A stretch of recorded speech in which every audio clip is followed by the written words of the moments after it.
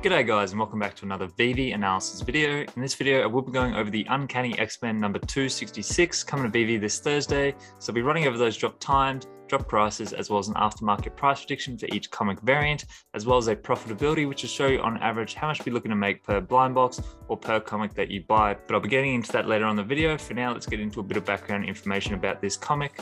So as you can see here, the Uncanny X-Men number 266 is the first appearance of Gambit, and its publication date was on August the 20th of 1990. Now down the bottom there, I do have the Go Collect prices. So 9.6 with 4,853. That is a very important number because it's a very high supply and it's priced being at $350 US. So this comic does have a significantly high value in the aftermarket, especially considering the amount of supply and the amount of versions of this comic at a very high grade. So keep that in mind when we get into our price predictions. So moving on into the editions being released to Veve. So for this comic, we will have 20,000 editions in total. They will all be $6.99 in a blind box format. And as you can see up there in the top right, the drop time will be Thursday, the 28th of July, 8 AM Pacific time.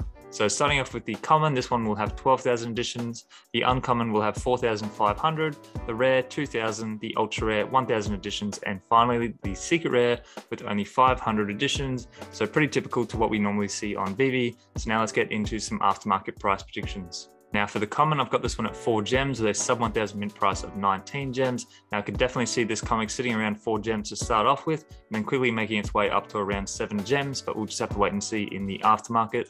So moving on into the uncommon, I do have this one at 5 gems with a sub 1,000 mint price of 31 gems. The rare, 11 gems with a sub 1,000 mint price of 43 gems. The ultra rare, 30 gems, sub 1,000 mint price of 144 gems.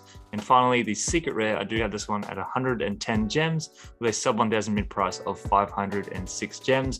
So if the prices in the aftermarket are exactly as shown here, your average profit per blind box would be $1.13. Now keep in mind, if you do go for this drop and only end up getting commons and uncommons, you will be looking at a loss. So this profitability actually does factor in the long run if you do get a secret rare. So please keep that in mind when you're deciding whether or not to go for this drop. But as I always do, if you don't agree with my price predictions, I've also done a bearish and bullish price prediction for this comic to show you whether or not it'll still be profitable with a bearish or bullish outlook.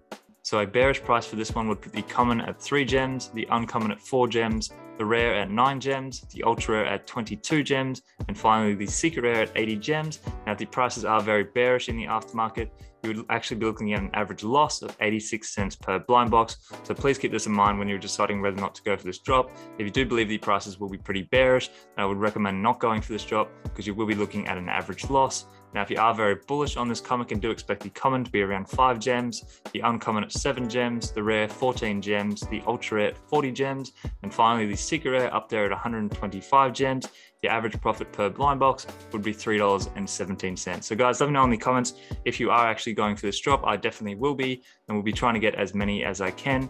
But as always, not a financial advisor. And until then, I will see you in the next video. Radio. Bye.